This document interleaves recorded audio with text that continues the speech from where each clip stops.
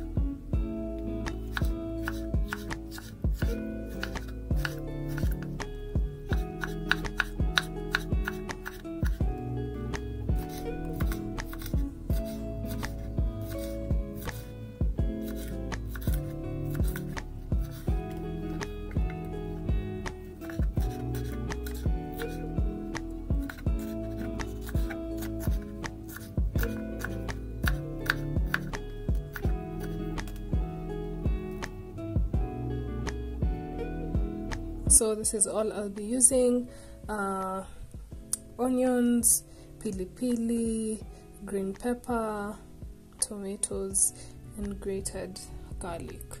I might or might not use spices, but if I do, this is what I'll be using: black pepper, mixed spices, and salt, definitely. Let's begin.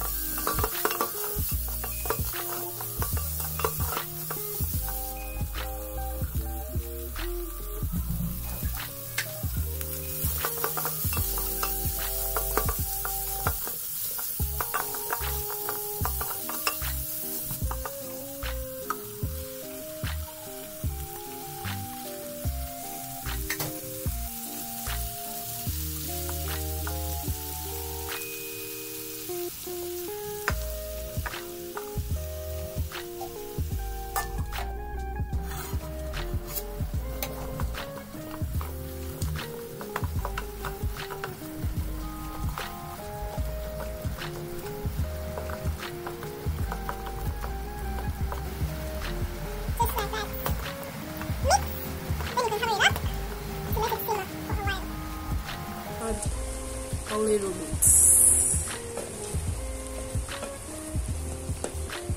There we go.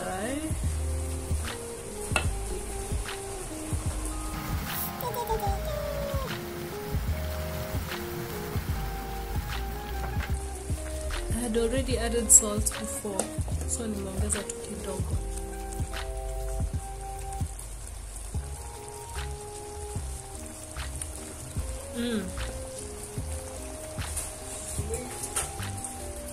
Let it simmer. The beef is looking good. It's looking great. Sasa ni wakati wa ugali.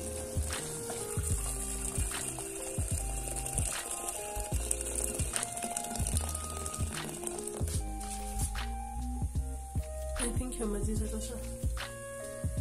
Cause najipikia tu.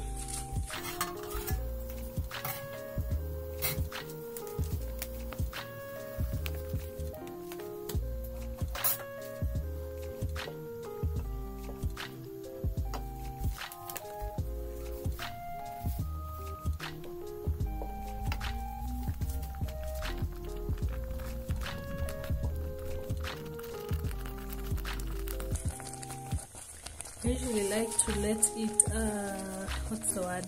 boil a little. Kwa kisi tunasemanga itogote hadi isaki. At least that's how my mom taught me. Yeah, after that I add a little bit of unga slowly by slowly. Yeah, sasa unaona imeanza kusaki. That's what I mean.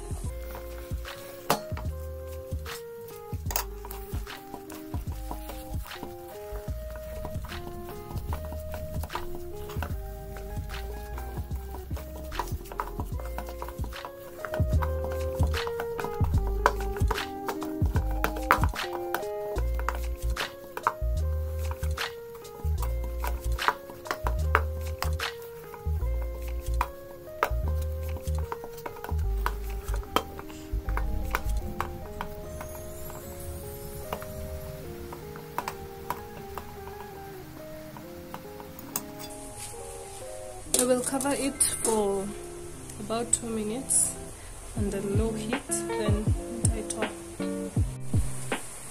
Done.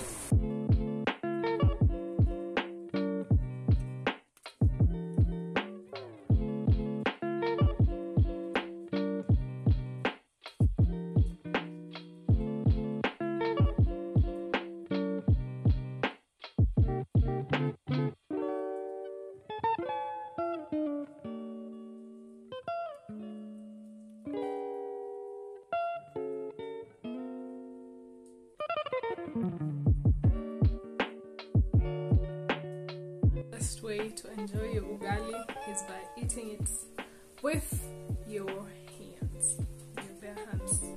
Taste test.